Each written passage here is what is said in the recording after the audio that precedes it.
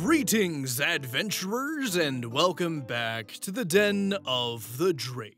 Other dragons hoard gold, while I hoard internet cringe. I love dark fantasy.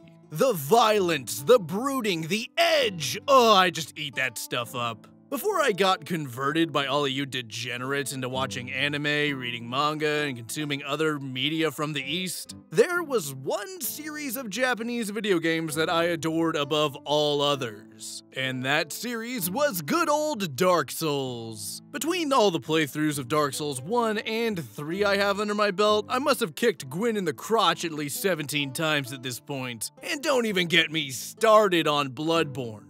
But I kept hearing about this series that a lot of the themes of the games were taken from, called Berserk, which starred this brick house of a man carrying a lump of iron too big to be called a sword. I don't know, I think his name is Nuts or something. I'm just kidding, I fell in love with guts in the world of Berserk the second I laid eyes on it. Berserk has gotta be the gold standard for character writing. So you'd think that I'd love to play a game of D&D that adopts a lot of the same themes that Berserk does, right? Absolutely f***ing not. I love Berserk, but that does not mean I want to live through the events of the eclipse. The story I have for you today stars a player whose GM took the tragic hero trope a little too far, and forgot that a story of a tragic hero is fun for everyone except the hero. Now, without any further delay, let's go ahead and dive right into the horrifying world of r/RPG horror stories. Enjoy. This week's story comes from Reddit user Mr. Tricorder, and is titled, "I'm Not Going to Fight Windmills." I don't know what to make of this, so let's get internet strangers in on this. I've been playing a Curse of Strahd game with a paid GM for almost a year, and it's been absolutely wonderful. So of course, a follow-up homebrew campaign was offered, one with gruesome horror and maximum player agency. Our characters are dead, and they are now stuck in some form of hell. Why not? Or so I thought. We've been talking about themes, characters, and whatnot to prepare for the horror. Near the end of the session 0, the GM dropped the info that we are going to be using individual XP rather than milestones. Players voiced their concerns, and the GM mostly shut them down. To explain all of this would be a spoiler. It's gonna be part of how this world works. So the players accepted that and moved on. Early on, I ran into some bandit types, and suddenly some XP dropped. In this world, you only gain XP by killing people and sort of, sucking up their souls. I voiced concerns that this will incentivize murder hoboing, and she confirmed that this is indeed the design choice she made. She wants to incentivize murder hoboing and make the characters struggle against the temptation to murder people for power.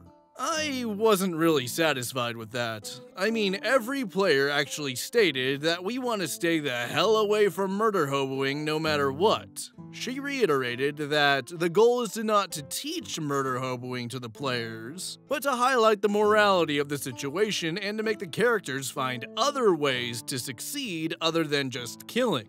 I didn't know what to say to this, so I just went along.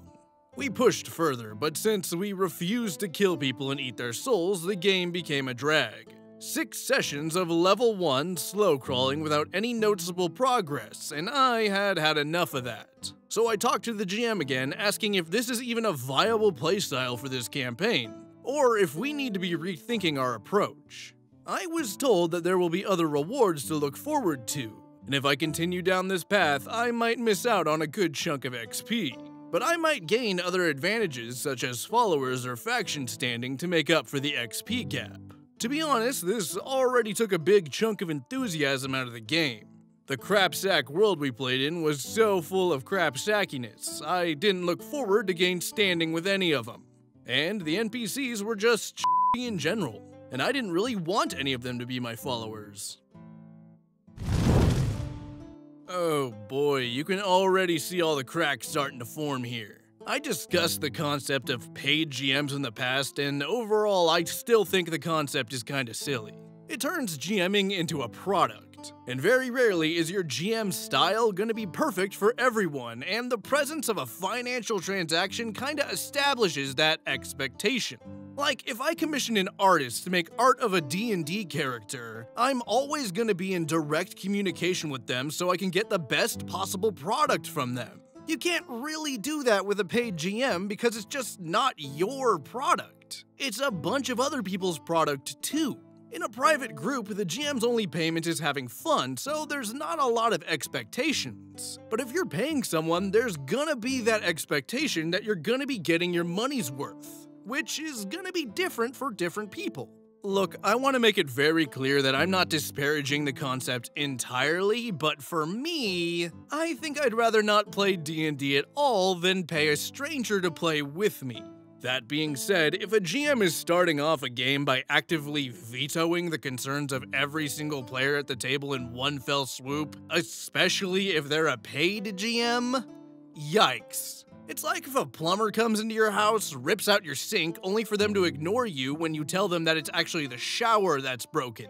It's gonna be a rough start to a job that you're straight up not gonna be satisfied with. The NPCs on display were a selection of Oppressive Megachurch, Mercenaries Are Us, the Fantasy CIA, the Fantasy Borg Collective, and Mr. I'm gonna steal your XP when you support me. If there's more, I don't remember. Information we gathered was always biased, unreliable, and sometimes outright a lie. I realized that there might be a lot of confusion. Out of game, the GM pointed us to a quest that would grant us some XP. Driven by hope, I gave it another chance, so we accepted another quest. Some mercenary work for the Megachurch guys. We were compromising on our anti-murder stance and decided that this time we're going to kill a bunch of strangers for money. And quite frankly, since everyone was terrible and the faction we were about to fight against sounded bad enough, I felt confident that we'd be up against some baddies anyway. That just might make it okay-ish. But when we arrived, the GM revealed that these people are my PC's old drinking buddies, FML. On site was some MacGuffin that gave us a bit of XP anyway at least, so there was some hope. Half the group was level 3, some level 2 now. Progress! We decided to try to convince my buddies to our cause, but the chances were slim. We were prepared to break contract and join their faction instead. But in order to do that, we would need some protection, since the church will probably kill us the moment we show up anywhere. My old drinking buddy NPCs got understandably angry, but when I told them, hey man, times are tough, we struggle and we try to make the best of it, we don't like the church anyway. How about a double cross with the help of your employer? The NPC just went on a rant, calling me an immoral traitor and a murderer for even entertaining the idea. He clarified next time that we meet, we would be enemies anyway. Confused and unable to cope, I keep quiet. This left an aftertaste of a rug pull in my mouth. Either I murder my friends, or I become a target for a hyper-influential organization that might as well kill us on sight next time we show up. That's what you get when you want to level up, I guess. Greedy me. Another player threatened the NPC with the full might of our employer, and that worked. So they went away. But of course, they told their commander, and the next day she rides to us on a dragon. You now spy on your employer for me for a whole month, or else my dragon is going to eat you. I played a fighter, a simple soldier turned adventurer. I do not have any skills, nor the energy for a prolonged spy quest that I don't even want to do. This quest was surely set up to fail. I contemplated on just coming clean to the church anyway, but it never came to that, since right after, that's when my last quest happened. Some NPC slides us the information that there is a missing girl in the city. We went into a slum and no one is caring enough to go look for her. Hell yeah, let's go. Although we get a warning that in the slums people are friendly and there's no need for weapons and armor. Even more so, it might scare the people and make the task of asking around impossible. So I doffed my armor and left my weapons at home. Well, it turns out that this quest was a trap by the Fantasy Borg Collective. They lure in people to assimilate them this way. The session ended with a comment by the GM. that this encounter has TPK'd some groups on other tables that she runs. Some wrap-up talk happens, and she elaborates that yes, this was all a ruse and we fell into the trap. I talked a bit with the GM after that, and the general tone was, "But look at how much good RP we are creating." And a hyperbolic, "You don't play D&D to win." She seemed to enjoy how tragic everything around my character was, and that a tragedy where the hero ultimately fails and achieves nothing is an interesting story to follow. But I think a game without the chance of success is meaningless, no matter how good the RP is. No matter what we do, we're being set up for failure anyway. I'm not gonna fight windmills. That's the role I was assigned, but not the role I wanted. Well, anyway, that was it. And so I left the table. TLDR, GM gives me the role of Don Quixote and sets me up to fail. End of story. So, I get what the GM was going for here. It was a dark atmosphere with dark themes that highlights mankind's pointless struggle against inevitability, yada yada yada.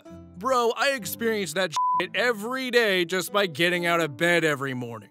At the beginning of the video, I referenced Berserk, and one of the main reasons that I love that series is the main theme, about fighting against your destined path no matter how inevitable your fate may be, and finding happiness and meaning in the little things and in the relationships that we make with other people.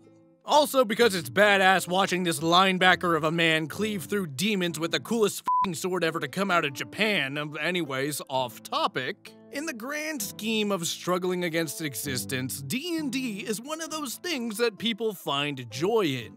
Taking away all meaning from it? Yeah, that kinda sucks. If I'm pretending to be a gnome that can shoot freaking laser beams and feeds his friends magical jelly beans, I'm probably there trying to have a good time. Granted, dark games like this can be super fun when it's something that all the players agree on. But just dropping the whole "surprise, nothing you or any of your characters matters, go f*** yourself" thing in your player's lap after like 6 sessions isn't gonna make your players ponder what it means to be human, it's gonna make them ponder how poorly they've spent their money. And on that note, how about we go ahead and take a look at this week's Gallery of the Drake. This week's fan art comes from viewer Oni Hybart and depicts a prompt from our Discord exclusive art contest. The prompt was "Game night with the narrators," and she interpreted that as "time to beat up Drake." In case you guys weren't present for Hybart's last fan art submission, this is the same person who made Femboy Drake, which has become canon against my will. Honestly, any submission by Hybart is a treat, and I'm happy to show off their contest submission. That's bullshit! I was lagging! Uno! Again with the frickin' draw 4. I'll make you draw 4, you little Red Riding Hood looking ass. Murkrow used bitch slap. Oh, sorry, buddy. I was planting some trees. Okay, that's it! I'm done! Back to D&D! Thank you again, Oni Hybart, for submitting your art. If you'd like to see your fan art featured in Gallery of the Drake, be sure to send it to the email in my About section, along with anything you'd like me to promote in my description.